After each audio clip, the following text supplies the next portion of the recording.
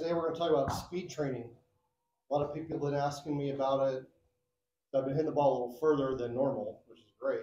I've probably increased my club head speed game speed by about 5 miles per hour, and that equates to around 15 yards of carry. So probably before I really started working at it, my game speed was probably about 105. Now it's right around 110.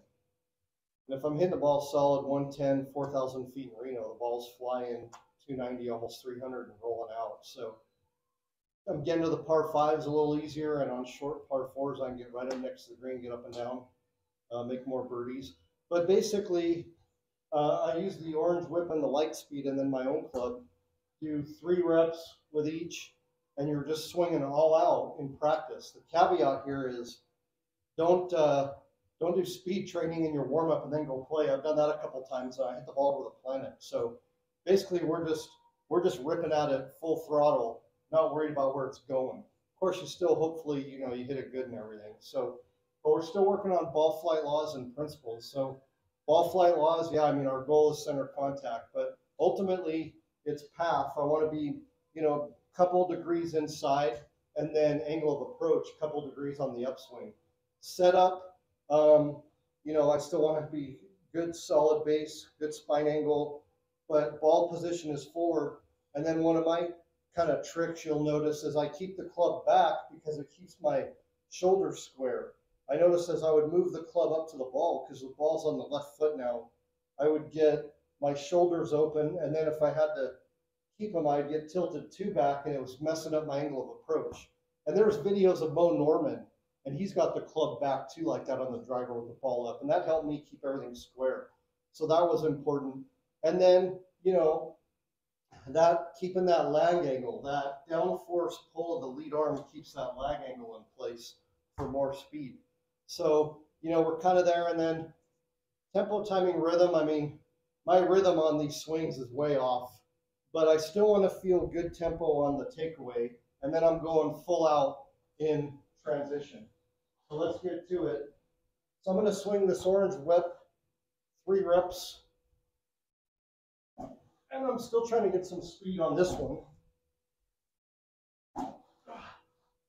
Then this light speed, swing it as fast as you can without hurting yourself is what I tell my students.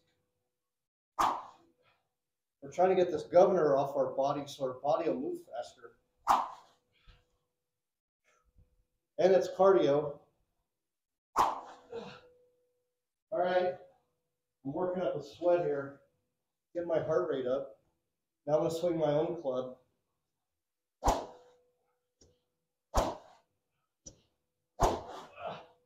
All right. Woo. Now let's hit it. See where I'm at. We're going to hit 3. Let's see if I can get above 110 in speed training so that my game speed is around 110.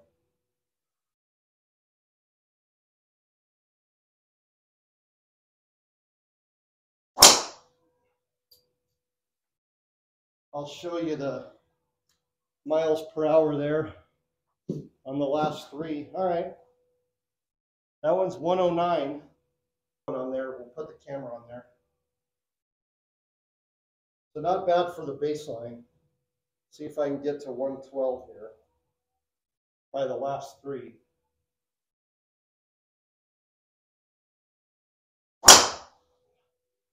So as you can see, I mean, I am going full throttle. Woo! I didn't hit that one very good, but I got it to 111. Not great. Look at that efficiency. Only 133, so I didn't hit the center face. That was kind of a toey one. So it didn't go great. I like a workout, and I am getting a workout, trust me. Heart rate is up, I'm sweating. Oh. 111 again, all right. And that one, a little spinny again, and not great on smash. Smash 134, so I'm not getting the center club. So I'll keep going. I am trying to swing this some speed. This thing's great because it's heavy and it stretches you out too. Woo. Get our cardio in. For those that know me, I don't really enjoy doing cardio. It's boring. So this is my cardio. Just your average 54-year-old.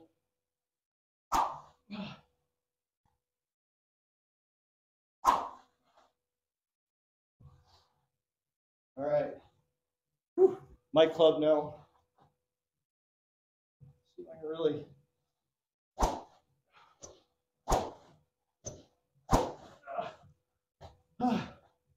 All right.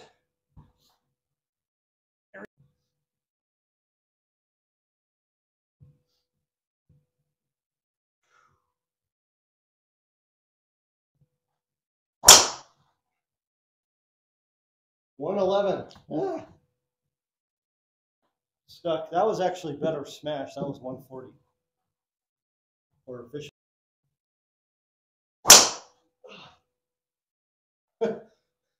111. I think I'm stuck on. I might be stuck on 111 today.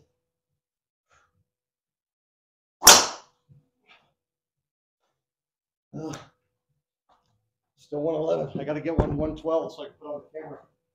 All right. That one had only 15 spin though. 1500. So that was better spin, better everything.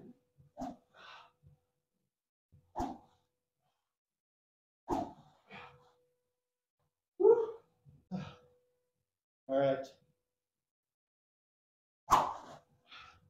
Get this old body to move. Come on. Let's go.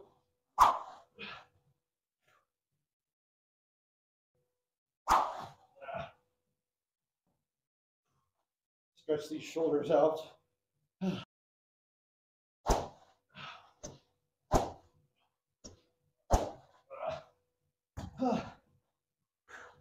I'm sweating. My heart rate's up. It's also a good way to practice under pressure.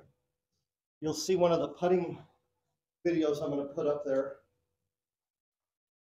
as you practice putting and swinging the orange whip in between to get your heart rate up to 112. Let's go. Nope. I am stuck at 111. So if I was probably playing, my game speed would probably be about 108, 107, 108, 109. Usually about 3 less than my speed training. Yeah, 107. All right, one more all out, see if I can get 112. And that's it.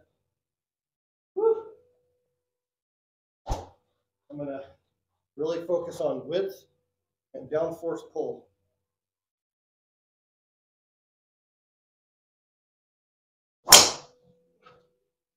Yes, 112. I did it. All right. Practice all out so that as you go to the course, your normal speed gradually increases 2, 3, 4, 5 miles an hour. Every mile per hour is about a yard of carry distance. And if like you're carrying it further, you're still gonna get more roll too. And I love that stealth driver. It's the lowest spinning driver I've had, between 2,000 and 2,500 RPM. So I'm actually getting more roll too. So, all right, so there you have it. Speed training, kicking my own tail. If you like the video, of course, please like it. Subscribe for more. I'm going to start recording more and more videos at the request of my students, and it's just good to have it all out there.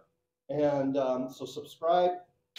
And then I'm also offered a new lesson package, the monthly teaching and coaching, where you'll use the Coach Now app, upload your swing down the line face on, whatever you're doing. If you're out playing, doesn't have to be on the range, just whatever you're doing. It'll get the notification to me, and then we'll have a monthly conference call for 15 minutes. When your swing goes in the portal, I'll go in there and put my notes on it. I may notice your alignment may be a little off, or your ball position a little off, or if you've been my student for a while, I'll say, hey, you know, last time we talked, we worked on principle 1, set up spine angle. And I might be like, hey, you're a little hunched over or whatever, and I'll throw those notes in the app, and you'll be like, all right, dialed in, make that adjustment. And then in our call, talk about whatever, whether it's nutrition or whatever, go from there. All right.